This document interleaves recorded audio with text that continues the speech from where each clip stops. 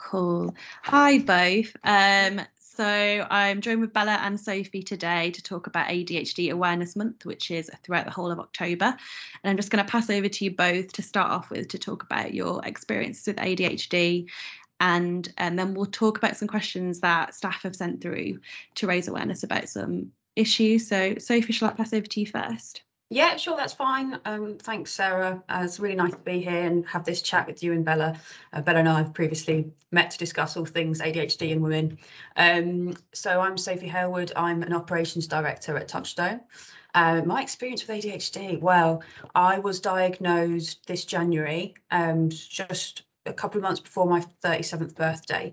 So yeah, many years of undiagnosed, untreated ADHD, which has been very tough. So that's, yeah, one key issue, tough, being undiagnosed. I think my experience has been that ADHD has been missed for me, and probably thought that it was something else, that it was other things, other mental health issues, or just personality, or just being very messy and chaotic. But actually validated that it isn't. It is ADHD. I won't go into too much detail now because I'm sure that some things will come up in the questions. But thank you. It's really great to be here. I'm very excited. Thanks, Sophie. That's great. Shall I pass over to you, Bella? Yeah, brilliant. Thank you. So I'm Bella. I am part of the Your Space team as a community wellbeing development worker. I am currently on the NHS waiting list for my appointment to speak about ADHD and to be told if I do or don't have it. I do have lots of pals who work sort of in, let's just say the medical field, and are very familiar with ADHD, and they've said if you come away without the diagnosis, we will, eat our shoes. There's just no way you haven't got it. Yeah, as Sophie said, it's been a struggle, and exactly the same experience, almost potential diagnosis of other mental health issues, or, is it that they're just lazy, which is the worst one for me personally.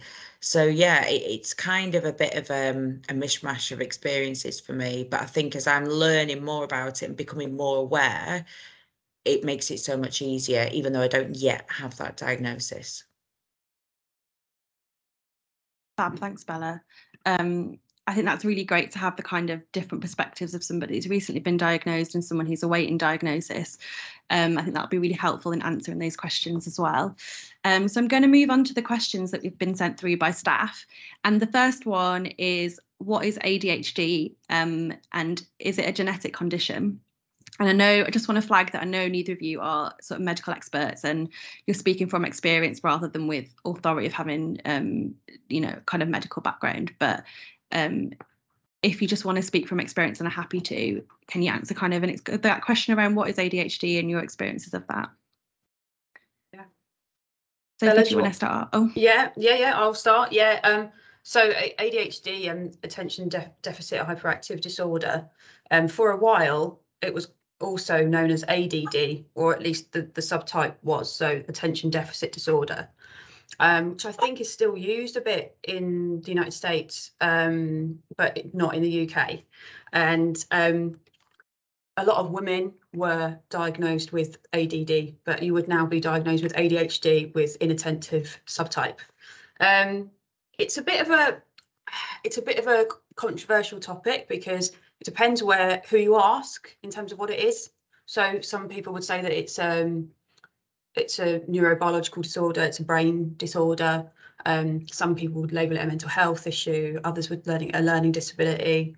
Like I say, it really depends on what website you go on. But I don't think it's so much a learning difficulty or disability, because it doesn't necessarily impede your ability to learn.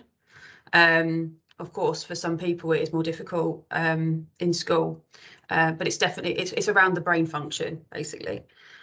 As for it being genetic, that's also like quite a hot topic, and so there is a link between all neurodivergence and genetics. In my family, for example, I would bet my life and my cat's life, which is even more significant, on the fact that my dad has ADHD. He's 72. And all the things I disliked about him growing up, I disliked about myself growing up. And now I realise they are related to ADHD. And I really feel for him that he grew up at a time where that wasn't really understood. So yeah, I'm absolutely convinced that he has it. I have two sisters who have dyslexia.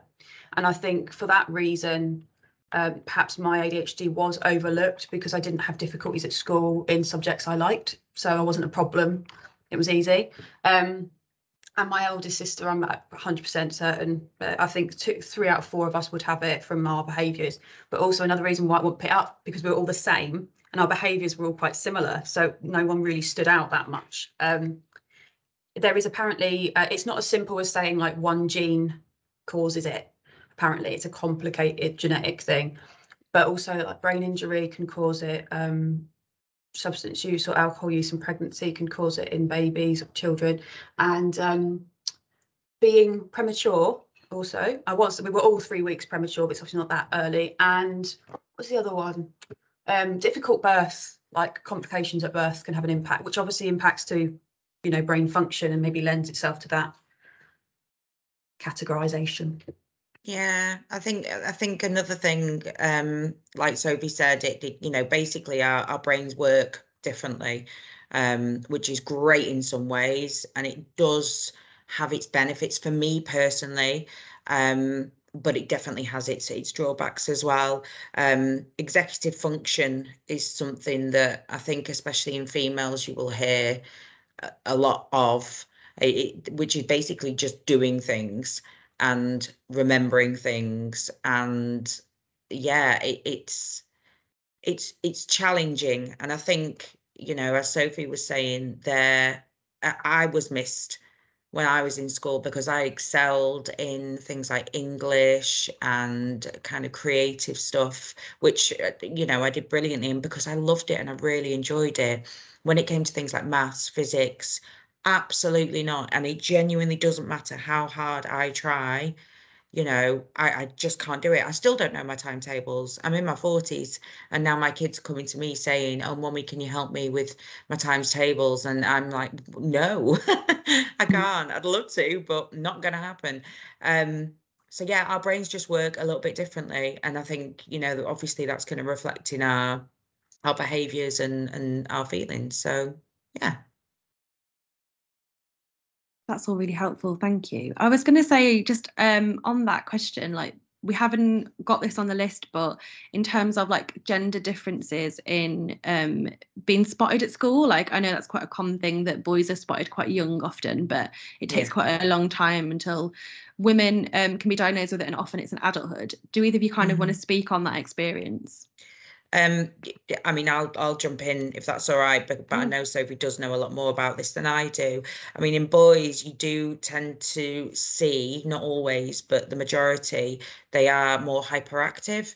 So it's, you know, that kid that won't sit still at story time on the carpet, the ones that maybe love sport because obviously it involves kind of lots of movement and burning off that energy that you feel you've got.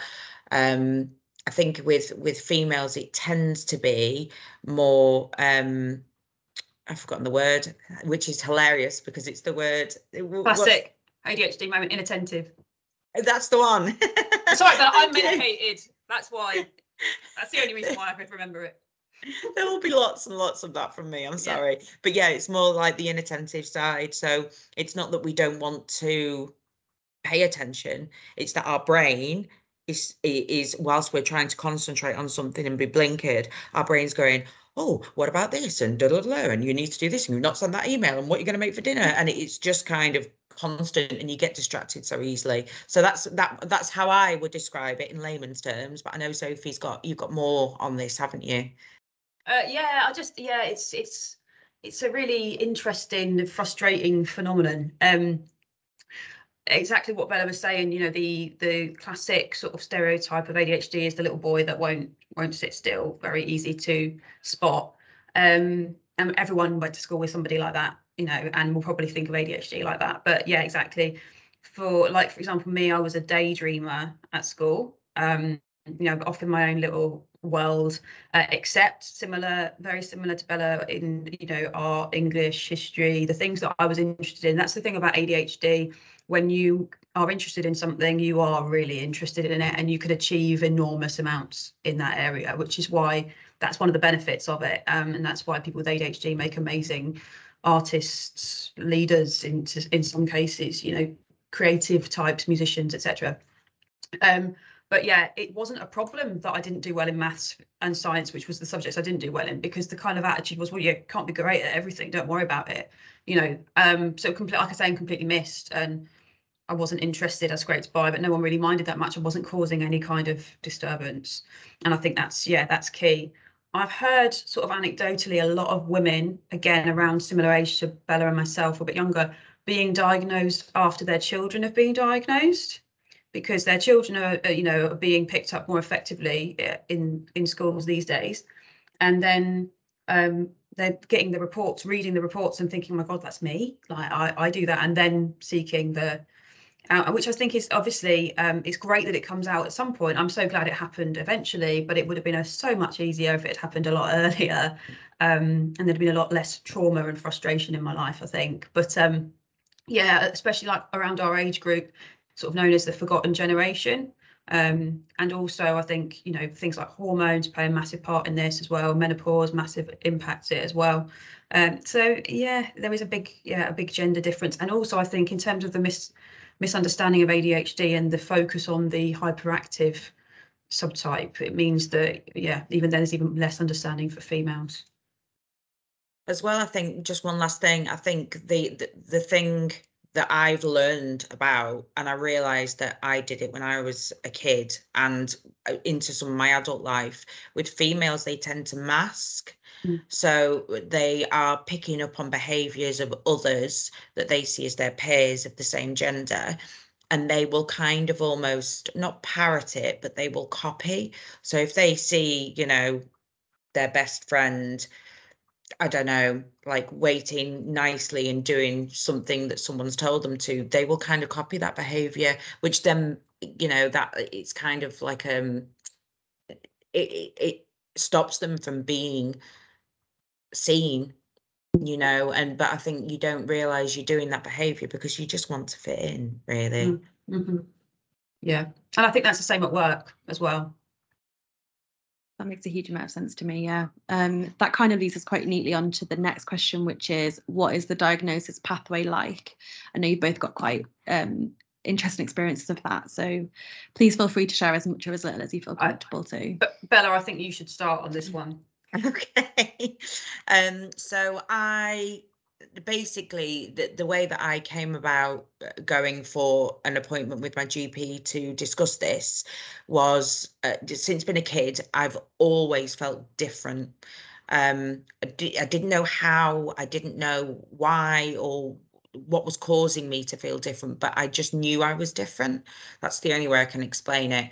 And you kind of push that to one side because you just think, well, until something comes up and proves that I am, maybe it's just my brain playing tricks on me, ironically.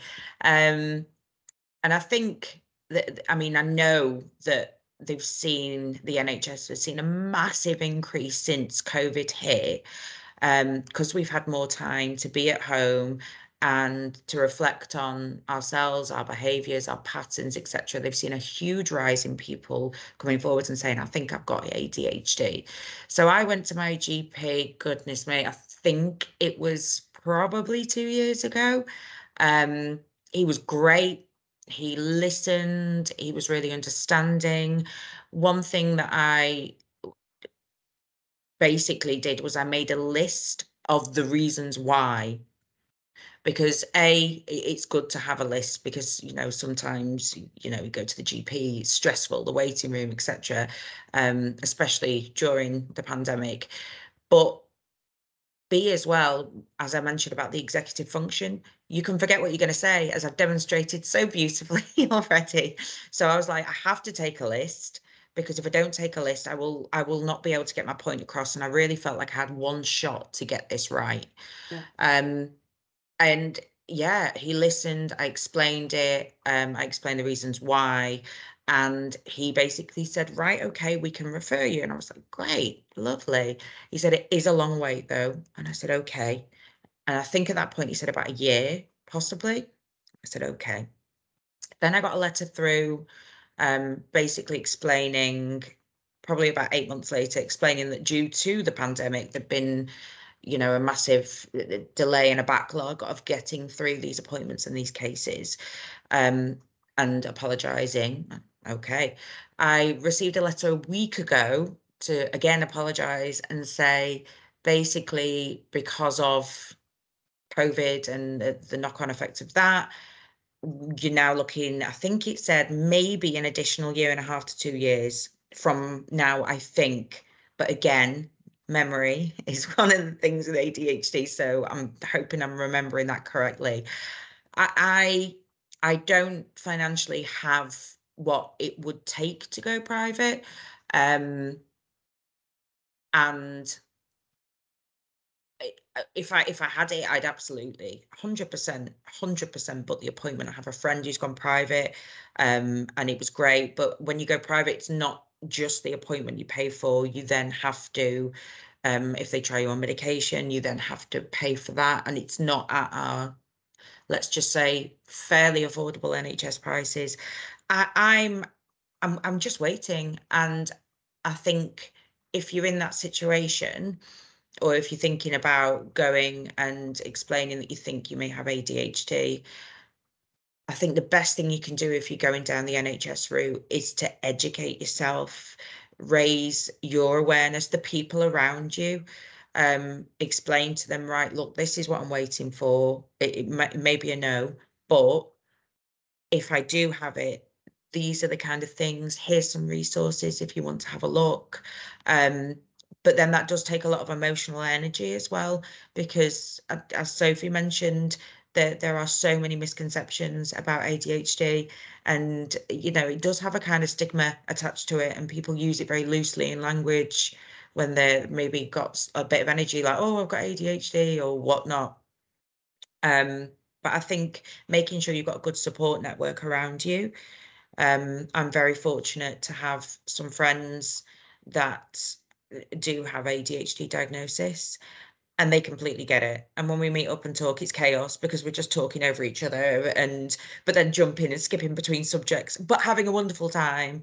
So yeah, that's my experience, and I'm all right with that. I'm okay with that. Thank you. Thanks, Bella. That's really interesting to hear, and I think really helpful. I'll bring that back up in the next question, but in terms of, I guess, managing the ADHD before it's diagnosed, like, but in speaking to your friends and people around you, I think that's really helpful advice for people. Sophie, did you want to add anything to that, kind of in terms of the diagnosis pathway?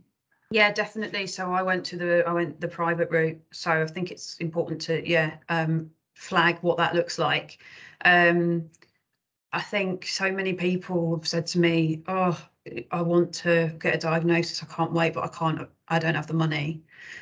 I didn't have the money. I've now got £3,000 on a credit card for the assessment. Bella mentions the medication. I was paying £86 a month for a few months for different prescriptions before it moved over to my GP. And every time I changed my medication dose to get it right, I paid the £215 for a Zoom call with my consultant. So it racked up. And at that point, I had to make a decision about, you know, what's more important. And one of the things with ADHD is you can be very, very impulsive. I've spent money on credit cards over the years for far less important things and helpful things. So it didn't take me long from the point of thinking my life's unmanageable, I really need to do something about this, to book in an appointment with the clinic. But I didn't wait that long. I waited longer than I would have done because I wanted to have a female consultant. I wanted to talk as openly as I wanted to around hormones and etc. And that was important to me. So I think because of that, there were less appointments, there were less female consultants. I waited 2 months. but like I say, that would have been shorter if I'd have been with a male doctor.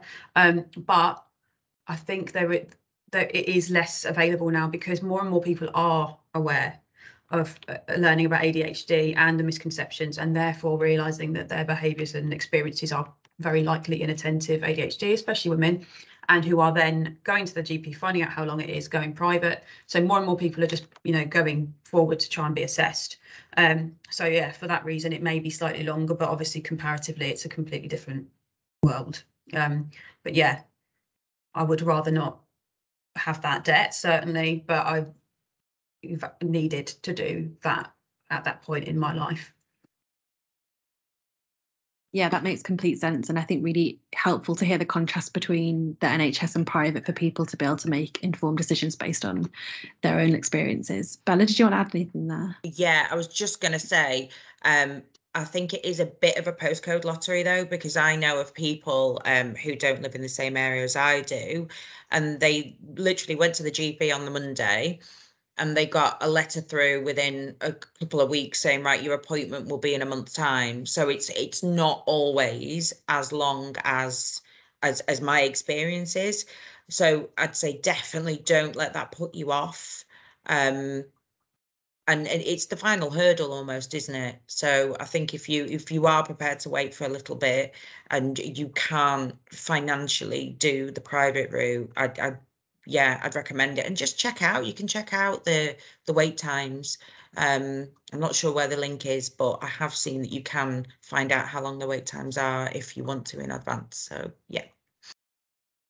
That's great. Thanks, Bella. And I think as well, when we send this out, we'll put some information. So if we find that kind of link for waiting times, we can share that with everybody. Just in terms of not being put off, because I know that's something you're quite keen to kind of emphasise. One question is from an anonymous member of staff. It's a woman in her 40s, and she says she's quite daunted by the lengthy process of going to diagnosis and is often being dismissed by GPs, and wanted to ask for how did you manage your expectations around the process in terms of diagnosis, which you've kind of touched on a bit already, Bella, and also what are the benefits for you? I guess this would be more a question for you, Sophie, of having a diagnosis now. Like, are there benefits to your life of having that? Yeah. So managing expectations around it, well, first of all, speaking about the GPs and being quite dismissive, when I mentioned that I got an appointment with a doctor to actually speak about the possibility of me having ADHD, I'd requested a specific doctor because of my experiences with other doctors and other issues, especially around mental health. I did have sort of quite a negative experience a while ago, but that I saw a female GP. I explained I was feeling incredibly low. I do have a history of depression and anxiety, and I was in a dip, and I just really wasn't feeling very good. And she was needed training, let's just say that. So I think it's about finding your doctor that either has, and this might be tricky, but has the most empathy. And sometimes I think you can sense that from a GP, whether they're just going through the motions or whether they are genuinely interested in the patient themselves as a person. So yeah, pick your doctor. And you know what, even if you go in there and they're like, well, no, or they're dismissive, the first thing I'd say is to kind of be firm and say, I appreciate as a professional what you're saying. However, nobody knows me like me, and this is causing my life problems. And I think that's one of the things that GPs are looking for. If it causes you issues in your life, then that, they have to do something about that. But yeah, even if the GP, after being a bit firmer and explaining that it is causing issues in your life, you can get a second opinion. There's no problem with going back and speaking to another GP. But yeah, managing my expectations, as I say, it's just about learning as much as you are comfortable learning about it, it can be quite overwhelming when you're reading lots of different things. Sometimes you read a site that's from the States and it says something completely different to UK sites. But then on the flip side, that there's communities out there that you can lean on for support, and it can be completely anonymous. You can just pop a username in and you can just speak with people and see if their experiences match yours or if they have any further advice too. But managing your expectations, I just think it's about looking after yourself. It really is about, and I know it's such a cliche, but self-care and trying to nurture you as if you were someone that you really, really cared about. Because I know a lot of people struggle with ADHD, with self-care. And I think it's just about being realistic and looking after yourself. That's literally it.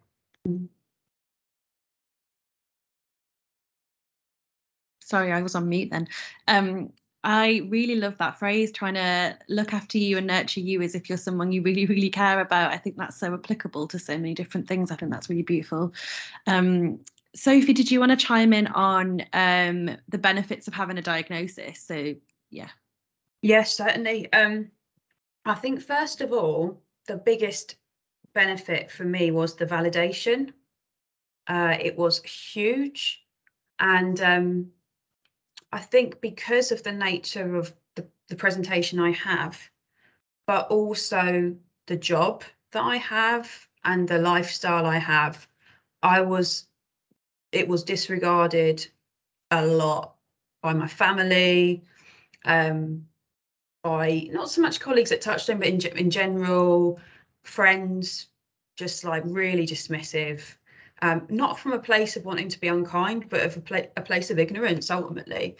And I just had so much like, oh no, you can't possibly have ADHD. How could you have ADHD and do your job? Well, let me tell you, it is a struggle every single day, every single meeting, regardless of the treatment, it's still a struggle. And all the years without all of that was also a struggle. So it was really great. And I remember doing like a post about it. I think it was on Instagram.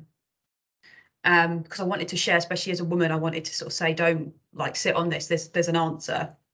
And you know, I remember people thinking, oh yeah, I'm really surprised. I wouldn't have thought really that you have ADHD. And I was like, oh, you know, it's interesting that you're surprised, because one of the leading consultants in the UK wasn't surprised at all that I have ADHD. In fact, you know, could clearly tell from what I was telling her. So, you know, and you kind of, I think I've left any resentment around that behind now, because I think it is, again, about people's misconceptions. But don't, I mean, of course, talk about it, but your family and your friends and your colleagues, they're not specialists on ADHD. GPs are very far from specialists on ADHD. It's very, very misunderstood, even in the medical profession.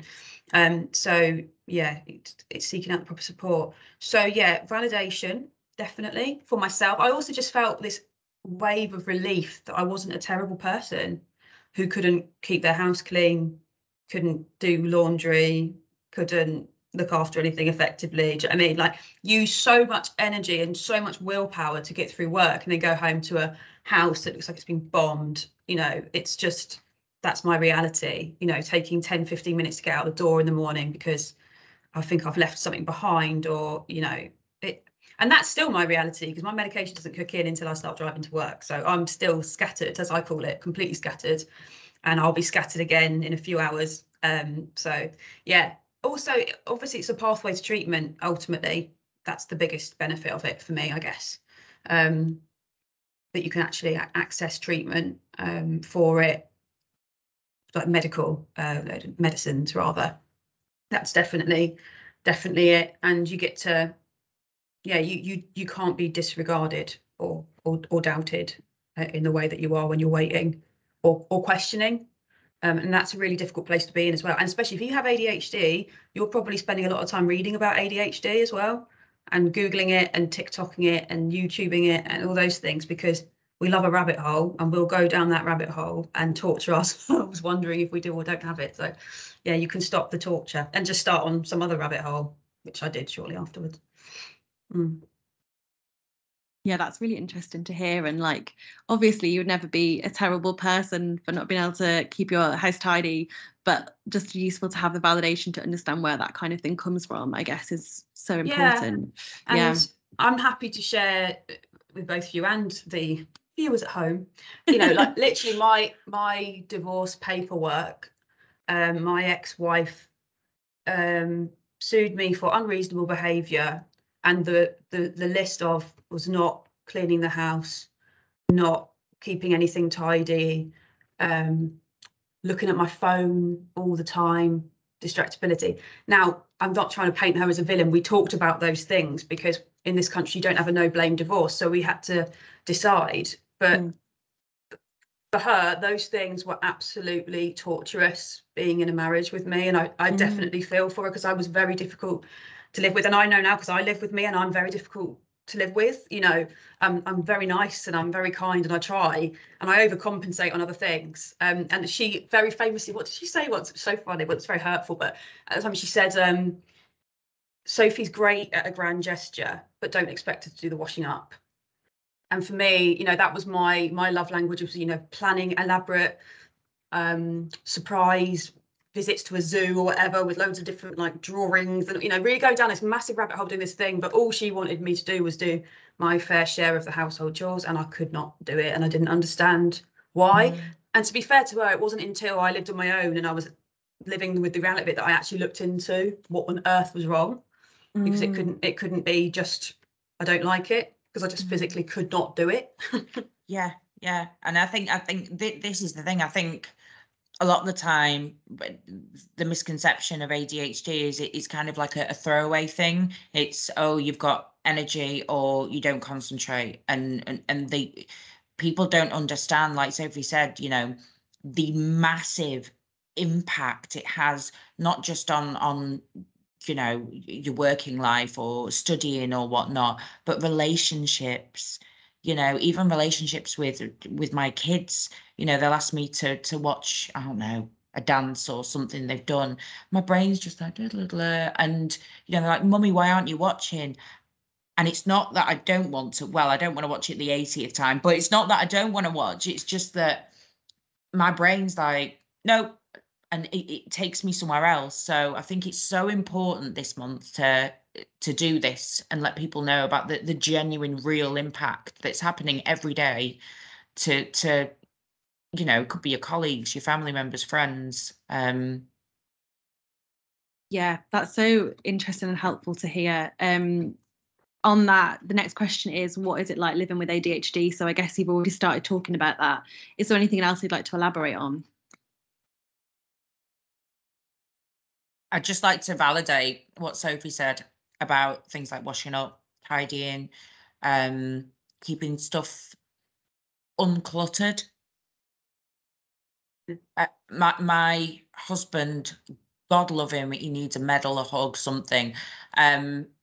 He's a very, very tidy person. Everything kind of has its place, and you can't relax unless a room is tidy. So if he wants to watch the telly, and let's say if we're having dinner, if there's, for example, like what have I got here? So a random pencil case, there's my kid's toothbrush, there's just random stuff about, he cannot relax. And I don't understand that, because I'm like, oh, it's just stuff, you know, we're looking at the telly, we're not looking at that.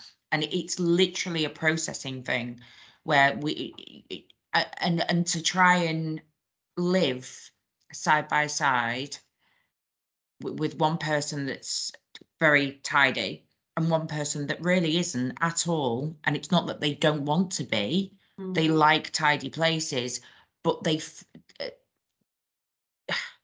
can't do it. It's a complete it's like a tsunami of being overwhelmed. It completely floods you. It's a physical reaction. It's an emotional reaction. It's a mental reaction. It's very hard to explain to someone who hasn't got ADHD, because people who haven't got ADHD see a full sink and they think, oh, that's full. I'm going to empty that. I'll load the dishwasher, clean it, whatever. Someone with the ADHD, even if they get to the point where they're like, right, I'll put my gloves on, hot water, blah, blah, blah, this, that, and the other, they'll get through a bit maybe, and this isn't everyone, this is maybe just me, possibly. They'll get through a bit, and then their eye will catch something on the side, and they'll be like, huh, I was looking for that. Right, okay, I'll just go and move that over there, and then they'll take it and put it in the place that it's meant to be. but on the way to taking it, they'll see something else and they'll get distracted by that. And then, you know, the whole day's gone and you've still got a full sink of dishes, but you don't even realise that you've not done them. That's, yeah. I went off on a bit of a rabbit hole myself there. Sorry about that. No, it's good. It's good. Yeah, no, really good. Sophie, do you want to add anything? Yeah, so this is what is it like living with ADHD? It's incredibly hard. It's hard work, day in, day all the time. It's definitely harder without a diagnosis and without treatment. For me, it was harder because I was like, what is the deal with me? Because as Bella said, I always knew there was something different about me.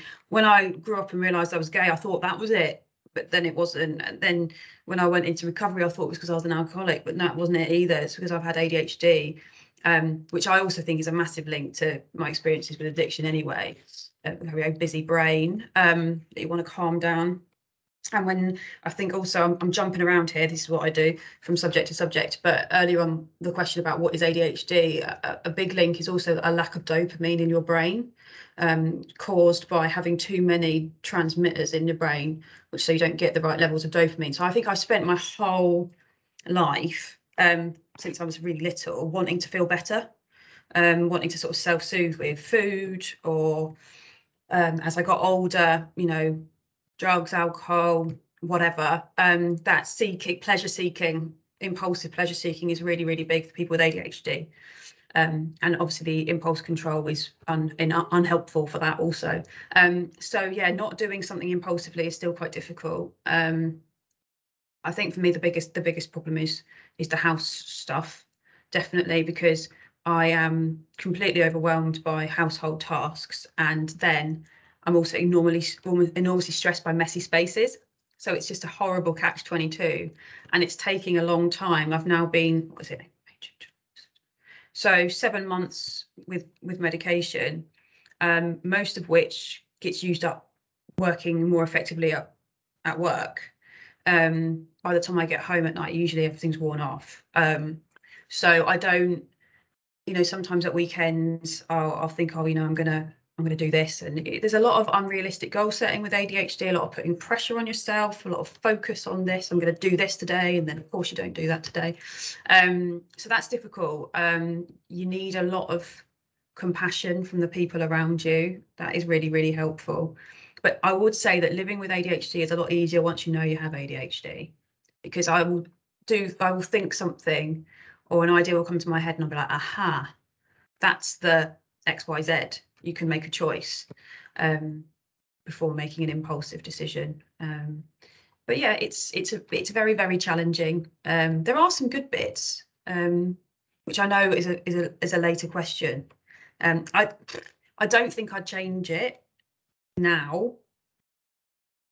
I have to accept myself as I am, and there are some benefits. And I also think I have hope that I can learn more and more sort of hacks for it, because I've already started to do that, and there are ways around certain things for sure.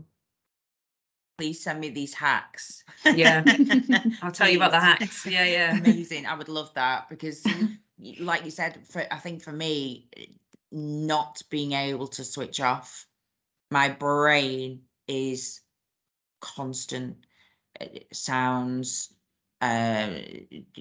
people, just everything. I can't go, for example, into a cafe if I'm sat with my husband and we're having I don't know, a cup of tea or whatever. I will be picking up on, not purposely, the conversations of the people around me, watching every single person that goes past, interactions.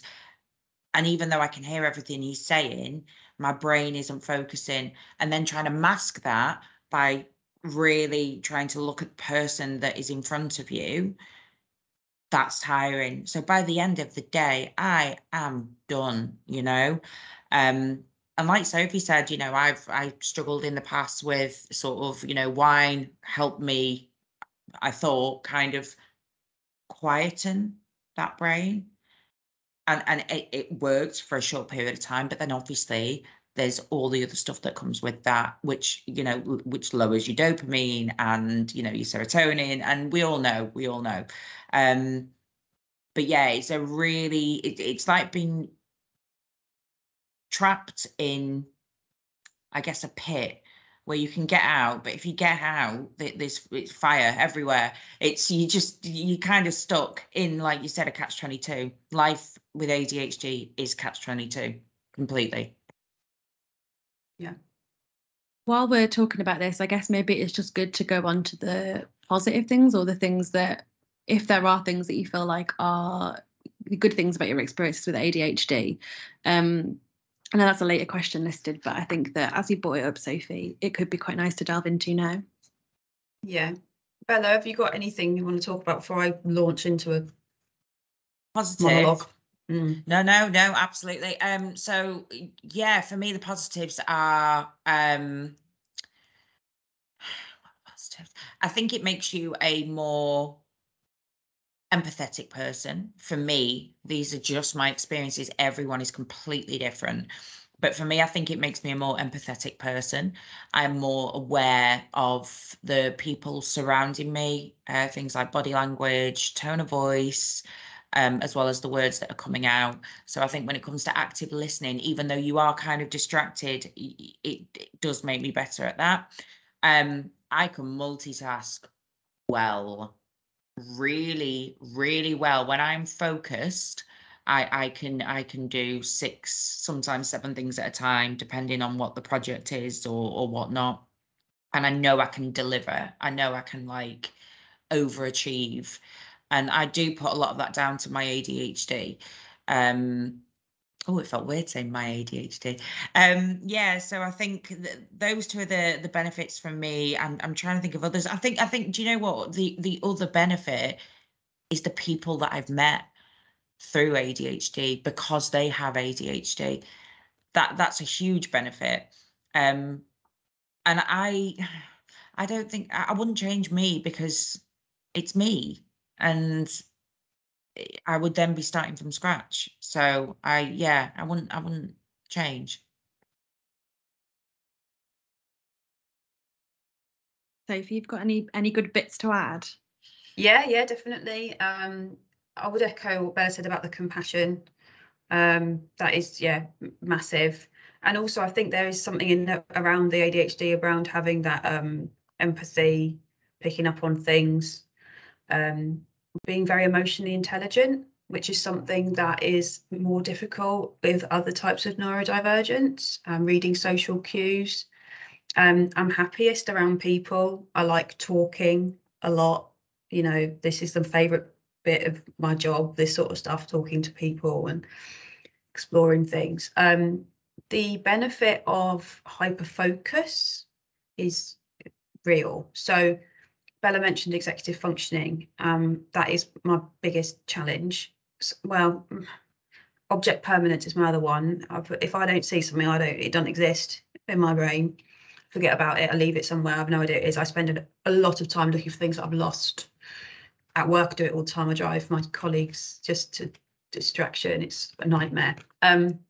But when I'm not being an ops director at Touchstone, I'm a graphite artist.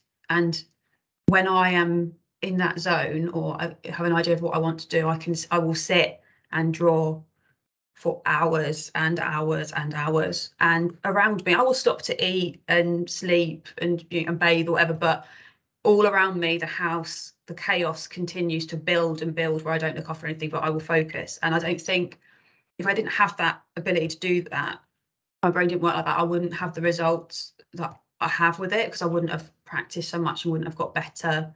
And it is a really pleasurable thing. The flip side is that when I'm working on something, I'm excited by it and I want to be doing it, and I'll get up at 6, half 5, 6 in the morning and start drawing, and then it's 7:30 and I really have to get in the shower to get to work on time, and I am fighting with myself. And I know everyone will be thinking, well, yeah, but I do that, like no one wants to get out of bed. But it's like a Clash of the Titans. You know you need to stop doing this thing, but you just don't want to. It's so hard to stop. And I also think my hyper focus comes out in other ways, and in a way I think I'm quite childlike in many ways with this. And there's really small things that I find really amazing that I think a lot of people miss because they're too busy just living a normal life and not going down that rabbit hole. But not that long ago, I went down a rabbit hole of learning all the capital cities in Africa. I think, Sarah, I think I remember speaking to this. One of my goals in life is to learn all the capital cities of the world. Asia and Europe I've got down, but I was working on Africa. And I decided that what I was going to do was I was going to paint one of my walls in my house as a blackboard and then draw a map. And this all happened, and it's still up there. And it's kind of just like, well, that's kind of fun, isn't it? Like, it's good for a pub quiz as well. But, you know, these things will last not that long. But over the years, my collection of hyperfocuses and interests have created quite a well-rounded knowledge base to draw upon. But yeah, I'm a massive, I love animals, feel very connected to animals and learning about and being with animals. I don't know if that's to do with my ADHD brain or not, but yeah, small things like train journeys, love a train journey, little things other people are like, oh God, you're easily pleased, aren't you? And it's like, yeah, I am. I'm easily overwhelmed, definitely. But I think other things that other people don't faze them, but other things that don't please them that really, really, really please me. So that's a benefit, I think. I don't think I've ever nodded my head so much in a 2-minute period in my entire life. That's so nice that you can both relate to each other, though. And I think, you know, it can definitely both attest from my experiences with you that you're both very empathetic, compassionate seeming people. And if that is related to your experiences of ADHD, that's a very lovely benefit. I was going to ask as well, but this isn't on the list. So if you're not quite sure what to answer or whatever, it's a bit of a curveball, but because you were both speaking about how difficult it is to kind of, once you've done your work day or like you kind of beat and, you know, your medication, for example, with Sophie has worn off. You spent a lot of time masking, Bella, as you spoke about with going to the coffee shop with your husband. Do you have kind of ideas around how society can be, or the structural changes that you would like to see that would make it easier for people with neurodiversities to kind of function? Because I guess this is obviously a big question. If you don't have any thoughts, that's fine. But I guess like the idea that you're being the people that have to kind of change your behaviour and work really hard to get through the day, it seems like there could be some real beneficial changes that could happen. So that's not the case. If I can jump in, is that all right, Sophie? Go for it, yeah. So I recently popped in my, oh gosh, I think it was in my one-to-one or something. I kind of typed the document up, and it was explaining about how, again, like Sophie, I love being around people and, you know, picking up on that energy, and I'm super excitable, just in case it hasn't come across. I get really excited about new projects or ideas or taking the lead on something, and the hyper focus, etc. But there gets to a point where I do get overwhelmed and I feel like everything's gone. And when that happens, I need to be like alone. And it is not a reflection on other people. It's not a reflection on my colleagues or, you know, whoever it may be. I just need time by myself. And it doesn't have to be long. It can be 5 minutes. I can just go outside and kind of breathe and, you know, listen to a bit of nature or road traffic, whatever. And then I'm fine. Then I can go back in, and then it's like my energy's restored. So I think if you've got someone who kind of disappears and comes back, just be, I guess, wary of the fact that, you know, that no one's done anything. They just might need that space.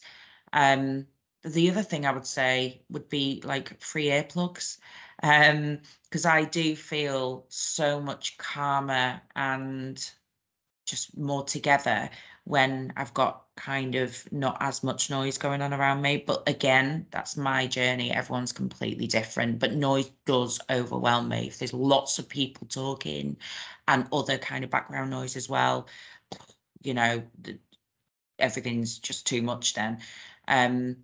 But ask. I think that's the thing. I'd say generally don't be afraid to ask, because if you ask someone with ADHD, you know, what can I do to make your day easier, that they will absolutely tell you. Absolutely 100%. Yeah. Definitely. Obviously, like you say, Sarah, it's a big question, but I was thinking about something similar myself this morning, because I think, you know, the problem is where with the label and with it's the idea is that this is other, you know, and you know, you have neurotypical, and then you have neurodivergent, you know, just like you have heteronormative, and then you have other things, you know, what it is to be normal. I think a better understanding of just different types of brains would be good from an early age. So not just sort of being able to diagnose children who are other earlier, but educate all children. And I, like I say, it didn't impact me as much as a child because you know, but I think being led by them in terms of how lessons could be structured to be more useful or accessible. I think for me, there's some things that there's no getting away from, that I need. The treatment makes a big difference. So, for example, I can be in a meeting and I can, when I'm medicated, and I can listen and take everything in, and I can remember what's been said a lot better. Before then, I spent a really large amount of time in meetings trying really hard not to wander off in my head and thinking I was going to get in trouble for, like, feeling like people were going to, like, work me out. I was going to get caught out not listening. And I didn't realise, you know, I kept trying, and that was at school too, but even in meetings, you know, a year ago that was happening, which is obviously also really stressful in our kind of work. It's important that we know what is going on in the world, in our, you know, so that was hard. So I think there's not much you can do about that in terms of, you're always going to have to communicate with people. So I do think that having the treatment to be able to do that better is really, really valuable and helpful, because it's about your suffering. Trying to do certain things, you will suffer, but I think breaking down stigma, education, a bit more understanding that it's, you know, it's about a variance across all types of brains, not just this normal one and this other one. And I also think, as a woman, and this is, I mean, God, I'm not going to smash the patriarchy in one hour video, but, you know, it's about the expectations on women in our society and in many societies in terms of what you need to be good or successful. And I think this is particularly problematic for women who have children. This superwoman nonsense that you have to be able to, you know, work, look after your kids, cook, clean, you know, keep house, have hobbies, have a life, look good while you're at it, you know, all these things that are completely unrealistic. You know, I've purposely taken a decision not to have children because I know, I strongly believe that it would impact me to a massive detriment because of how many demands that would add, and I don't want to do it badly, you know, and that wasn't an easy decision to make, obviously. But now I find everything so overwhelming. I can't imagine putting another human into that mix. So I have a huge amount of respect, but also, you know, like, I do think it's, you know, it's awful for women who are trapped in that. And that's for neurotypical women, it must be horrendous, but let alone if you're neurodivergent or you have ADHD, you know, trying to clear up after all these different people. I just, yeah, nightmare, definitely. So I think if there was more understanding and less pressure to be a certain way, that would just go a long way. The whole superwoman thing, I know people mean it as a compliment, but it just kind of feeds into that, I guess, that kid who was like excelling in certain subjects, and it just puts so, you want someone to be empathetic and say, gosh, you've got a lot on your plate, you know, do you want a cup of tea? Or I don't know, something, just some kind of support. But I think we need to stop calling each other superwoman. It's something that, not that I'm not saying I am by any stretch of the imagination, but it's something that people like say to me quite a bit when they say, oh, how are you doing? And I'm like, oh, well, so far today I've done this, had to go, got here, blah, blah, blah, blah. And they're like, oh, you're superwoman. And I think we should stop that, because we're just women, you know, making our way through life. And, you know, yeah, it is hard with 2 kids who are demanding, and a dog and 2 cats and working full time. And yeah, it's tough. And I just think people need to have more understanding. And like Sophie said, you know, I think we're in a shifting period in history, if you will, where, you know, women are working more, women are more successful because we're able to be. And I think it's about embracing that and not putting these labels on women. Absolutely. Yeah, that's really interesting. And something that came to mind while you were speaking about that was kind of like the communality of childcare and like who's doing the childcare and how it's often so individualized and typically tends to be the person who's fulfilling the mother role kind of doing that bulk of the childcare. Yeah, I don't think we've got time to kind of get into that more, but it's a thought that struck me. Just on the back of that, there was a question about anyone. So someone who doesn't have ADHD, a colleague, asked what kind of things they specifically can do to support colleagues with ADHD or kind of make their workplace a bit more of a comfortable, accessible place for them. Have you got any sort of, I guess, top tips or top asks? I mean, you touched on some, Bella, in that conversation we just had, but if there's anything you wanted to elaborate on.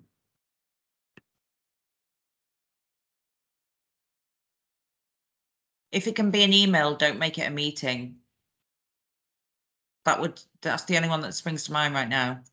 Or don't make it a very long meeting. Or let us like stand up and move around, give us short bits. And for me, I don't know about Sophie, but I like it when people kind of get to the point.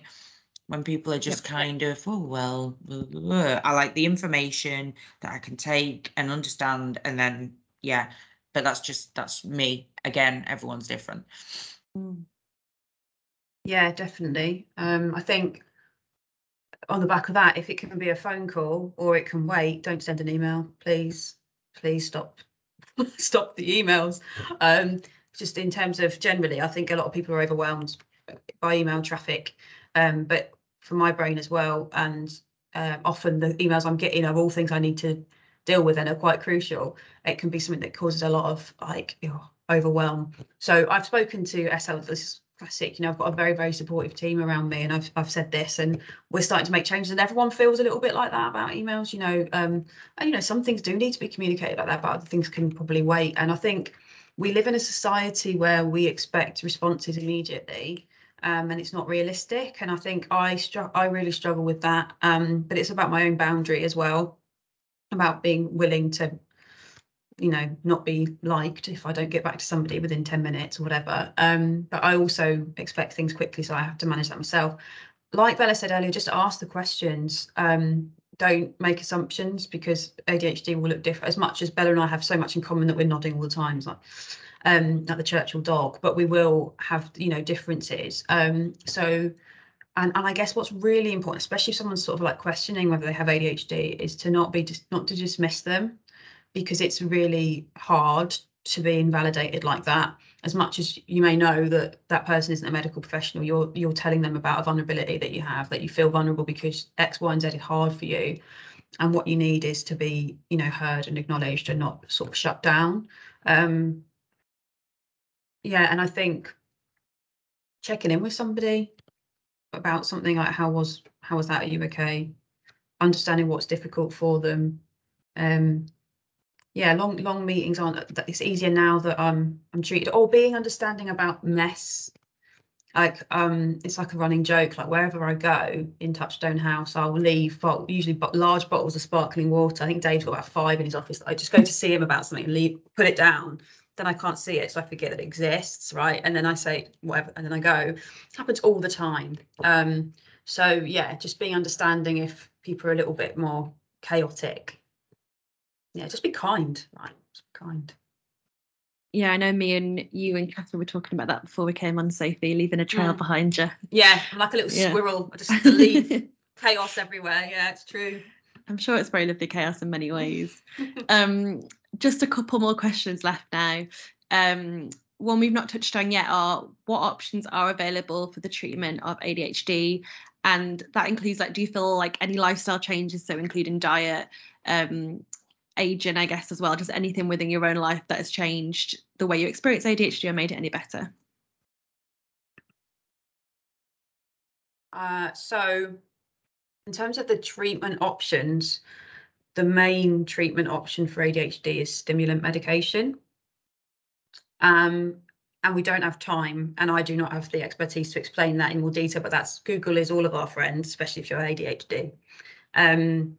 So yeah, basically stimulant medication can improve focus, attention span, distractibility, impulse behaviours, etc. That's the go-to, which is obviously quite a big deal, because I take I take amphetamine every day, and if I go on holiday, I have to get a special note because I'm taking Class A drugs out with me. If I have a drug test, I will test positive for amphetamine and could get in trouble. Luckily, don't have to have them in SLT meetings, but you know, it is, you know, significant, and there's a lot of tests you have to undergo before you can access that because of obviously increasing heart rate and so on. I had a lot of tests, a lot of hoops to jump through before they would give me it as well, but it was life altering, I have to say. I feel a bit sad now because it's kind of like my normal. It's only when it's really, really worn off and I'm particularly scattered, I just think, how did I used to live like this all the time? Because it's become my baseline now. But that is the main course of treatment. A lot of people sort of say, oh, you know, I don't want to take medication, I want to manage it myself. And that's obviously, it's up to the individual. And I think in that case, there's probably a lot more holistic stuff you can look into. But I'm all about the marginal gains. I'm just like, if you can do everything and hopefully get the best result, then do that. Hey, and I think in terms you talk about like lifestyle and diet, I don't think any medical issue or any emotional mental health issue can't be improved by exercising and eating well. And that's the same really for me with ADHD. It doesn't mean that I do it because I don't want to do it. So I don't tend to do it, especially with exercise. And my consultant said this to me, she said, don't think about long term. Don't think about what I can achieve by doing this for X amount of weeks. That's why I used to always go wrong and just try harder, try harder. You have to find the what's in it for me in this moment. Why do I like it thing in whatever exercise you're doing. And food is another one. But what I would say about anyone who's considering taking medication is these medications can really impact the way you eat in terms of because they are amphetamines and they have an impact on your appetite and they decrease it. That's a thing that a lot of people go, oh yeah, especially women. Oh, that would be great. Yeah. Actually, it has its moments, but generally it's quite frustrating. Especially for somebody who doesn't drink alcohol, and therefore food is extremely important. But it also picks up as well. But I think for me, I do need to be careful. I don't know if this is about being an addict, which is my language, or having ADHD. But if I like something, I don't just want one of it. I want more and more and more of it. And also the dopamine element is there as well. So with like coffee, I drink too much coffee and I eat too much sugar. I really like both of those things, and I know that if I'm better at like having less of both of those things, my brain is better. Because obviously, if your blood sugar is going up and down and you're too caffeinated, it's not good for anybody. So, yeah, eating well and doing a bit of exercise, but I don't do anything in moderation, I'm afraid. So it's tricky for me. Yeah, same. I completely agree. It's either all or nothing. And my brain's like, well, if you're not going to do it, what's the point? There's absolutely no point in doing it. If you're not going to do it and be the best at it or succeed or do well, don't do it. Just give up kind of thing. But I would say find your own form. If you're going down the holistic route, one thing that does kind of help me is, guided meditations. There's an app that I use and it's completely free, and you just find the kind of one that you like to listen to, and it just helps kind of quieten the mind a little bit. But obviously you can't do that 24/7.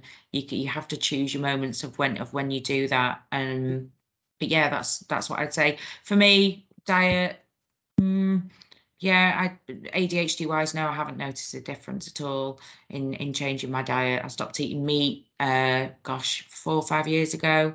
And yeah, no, other things I've noticed change, but not ADHD, no. Thank you. That makes complete sense. And I think by diet, just to clarify, we don't mean that like going on a diet to lose weight. We mean changing the kind of different things you eat, which might affect the kind of different parts of your brain. And really useful, I think, to share that ADHD medication can affect your appetite, because while that kind of, might be a thing that people find exciting if they, feel oppression in like our fat phobic culture, but it's obviously a really difficult thing to manage in reality, and a thing that a lot of people wouldn't want. Thank you. That's really helpful to know. And the last couple of questions we've got, The biggest question left is, what do you think are the most common misconceptions, and do you have any thoughts around how we can challenge these misconceptions of ADHD? Bella, do you want to head off? So yeah, I think we kind of covered one of them earlier, which is basically ADHD is I need to move and run around at a high level constantly.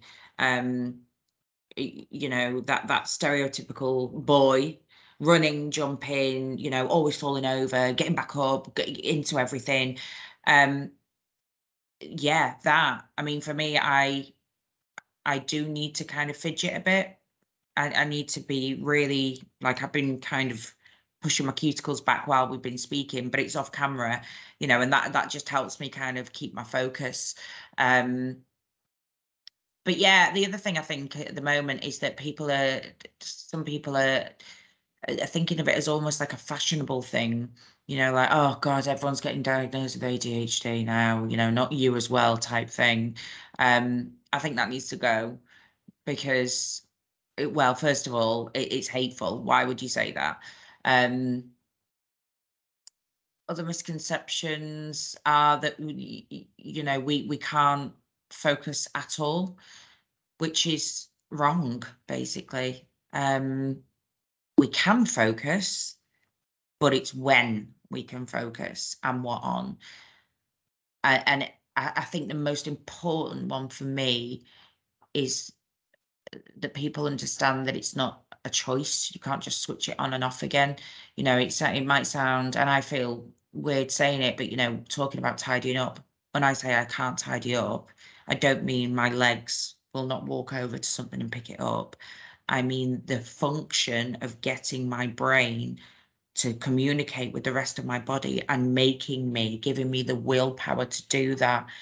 You may as well ask me to grow wings and fly. It is that. That's the only comparison that I can think of. Yeah, and I can't think of any at the moment. Sophie, what do you reckon? Yeah, I would echo all of that, especially, you know, the hyperactive bit is massive. I think just the understanding that it's not a choice. It's not an excuse either. That's the thing. I think people sometimes, oh, it's just an excuse. You know, when I was young, people were just naughty. It wasn't ADHD or this, whatever.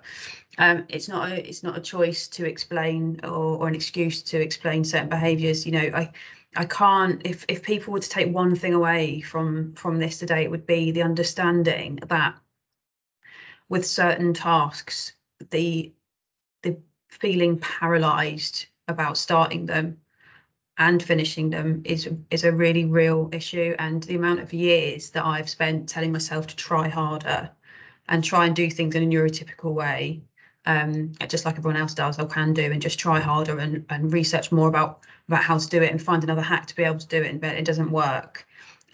It will not work. Do not tell somebody to try harder. Support them to find a way that they can do it more effectively. You wouldn't tell somebody in a wheelchair to try harder to walk. It sounds extreme, but that's what it comes down to. I'm not a woman without willpower. I didn't get where I am today without being diagnosed or treated for ADHD, but there's only so much, and some things just will not work. It's just a reality, sadly. And we're not lazy. I think that's the one that, you know, growing up in the 80s, it was like, oh, you know, you're lazy, or you're being lazy, or just do it while you're being lazy. And that word, I think, I spoke to quite a few other people as well about that word, and it actually has quite powerful emotional reaction to it. So it genuinely isn't laziness, and it isn't that you don't want to do it. It's an impossible task. And, you know, even just for a day, if you could switch just so someone else could see what it was like, then they'd get it. But it's really difficult to understand. Yeah, no, I think abolish the word lazy in general. It's such an ableist language and used so often against people with neurodivergent diversities and also mental health issues and all kinds of kind of disabilities. Yeah, absolutely agree. Yeah, I mean, if I could be somebody who could keep their house clean and didn't find it difficult to clean and tidy and could do it, my God, would I do it? I would genuinely do it. If I was somebody who could have one glass of wine or 2 glasses of wine, I would do it. You know, I would absolutely. That life would be lovely. Life would be easy, but it's not the case. Sadly, not the case. Yeah, no. That's all really great. Thank you. The last bit is just any online resources or resources in general you'd recommend to people. If you can't think of any off the top of your head, we can just send that out separately. But if you've got any kind of organisations or stuff you want to shout out while we're online. I think for me, the issue is that I look at so many that I never remember the names. So I'm going to step back on this one. Yeah, so I mean, again, Google is your friend on this one, really. But like ADHD Aware, they're based in Brighton, but they do peer support meetings for partners of people with ADHD. And I think it's once a month on Zoom. And I think that's probably, because I'm not a parent, the biggest impact of my ADHD has been on partners of mine.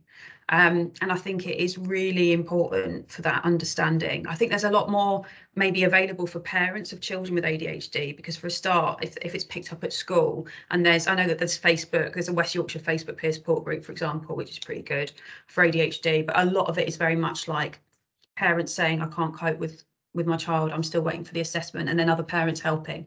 But I think being in a romantic relationship with somebody, living with somebody who has ADHD, it's important to understand. And it's like any kind of peer support is so validating. And if they hear something that someone else says that their partner does that drives them crazy, and they want to be more empathic, I think that can be really, really beneficial. That sounds great. I'll make sure to include the link when I send that out. And if you guys want to send me any other links that you think of, I'll also get some research together and make sure that's all sent out with this. But that's all the questions now. Thanks so much for joining me for, I guess, an hour the recording's been. Have you got anything else you want to add before we head off? I'd just like to say thank you so much. And Sophie, thank you. Honestly, I can't tell you how lovely, if that's the right word, it's been to hear, just almost like a mirror image of my experiences as well. But the last thing I'd like to add is one thing that I found, or not found, should I say, online, is support for women who have ADHD who have children, because parenting when you have ADHD is so tough. So I am looking at setting up maybe just a Facebook page even, but somewhere where parents who have ADHD themselves can go and say, oh, I was making dinner before, one kid was shouting this at me, the other was saying this, and I got overwhelmed and I shouted, am I a terrible parent? Because we all do it. Because the ADHD really does affect parenting. It really, really does. And it's about making sure that we're looking after ourselves and our children in the healthiest ways possible. So yeah, if anyone's interested in that, please do message me and I'll hook you up. That's brilliant. I mean, if you end up doing that and you want us to share it, I'm sure Sophie will share it in the Neurodiversity Network, and I can share it through Touchstone and beyond. So do let us know. That sounds great. Yeah, absolutely. I think from me, Sarah, I'm really glad, Bella, that you're to join us, and I wanted there to be two of us. And it's a visible sort of portrayal of the peer support and the validation that goes on regardless of the diagnosis. It's the shared experience that matters. In terms of like challenging misconceptions, I just think it's about representation, and people feeling empowered to speak up. I remember when I got my diagnosis and I said to our fan, oh, I really want to talk to the organisation about this. I feel like I need to share this. And he said, yeah, absolutely. This is time for you to take your power back, Sophie. Like, this is, no longer about what's wrong, why you're different, but actually, and the amount of people, when I made this video back in January, I think it was, with my cat photo bombing, as she does, bless her, Minnie. She's not here today at Touchstone House, sadly, but the amount of people that got in touch with me, especially women, to talk about it. And I think the more people that are comfortable to talk about it and their individual experiences, the better. And just to break that down, like there is a resource for women with ADHD. It's a podcast. I'll find it so you can send it out, Sarah. But like one of the, there's women in there who are chief executives. There are women, the people that are on paper successful or high achievers or superwomen, and they are debunking all of those kind of myths. So I think just people being comfortable and knowing that it's safe for them to talk about it is going to help break down the misconceptions, I think. Oh, that's so great. Thank you. Yeah, do make sure to send it over and I'll add it to all the list of things to send out. Thank you both so much for joining. I have learned so much. It's been really helpful and just lush to chat with you both in general. So thanks so much. And Thank you. I'll make sure this is all sent out to everyone soon.